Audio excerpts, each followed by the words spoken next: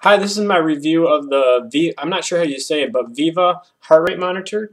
And what it is, it's a Bluetooth and Ant Plus enabled heart rate monitor. So you can use it with things like your Garmin. This is the Garmin 220. I've used it with the Garmin 310.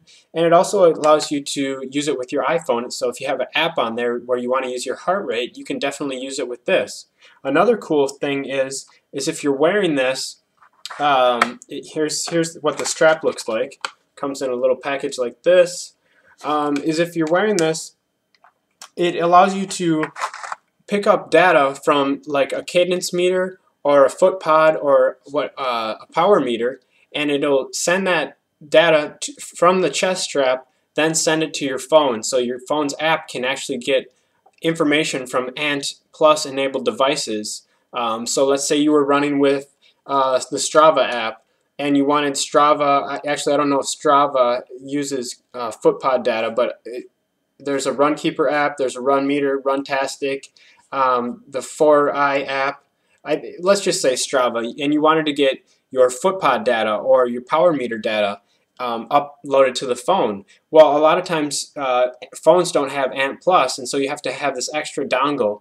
Well, if you're wearing this heart rate monitor here, it'll send data to your phone via Bluetooth, but it'll also send not just your heart rate data, but the data from your footpod or your power meter or your cadence meter. So that's a pretty cool thing.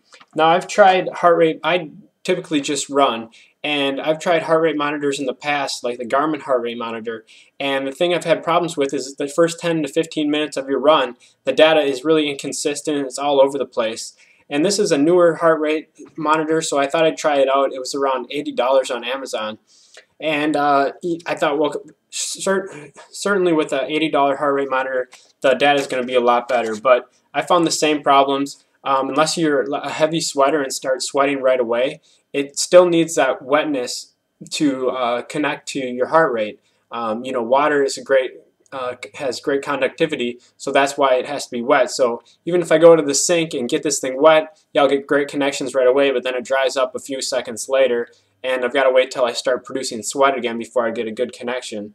So that's just always annoyed me about heart rate monitors, and this one is the same. There's also some gel that you can buy to put on those connections, and that's just it's such a hassle. I don't like doing it, but if you want something that'll connect to your phone as well, this is going to be something that will work. It's got all the same limitations as any other heart rate monitor, like I said, with the connectivity. The main thing I used it for was my heart rate variability app on my phone called ithelete, and I used that to put this on in the morning, and then it would measure my heart rate variability. Since then, I've gone to the finger sensor that ithelete produces, because that's just so much easier just to put on in the morning. You put it on a little dongle on your finger, it plugs into your phone, and it gets your heart rate right away. Whereas this one, I've got to go moisten it in the sink and then strap it on my chest, and it just takes longer, and I ended up not doing it as much.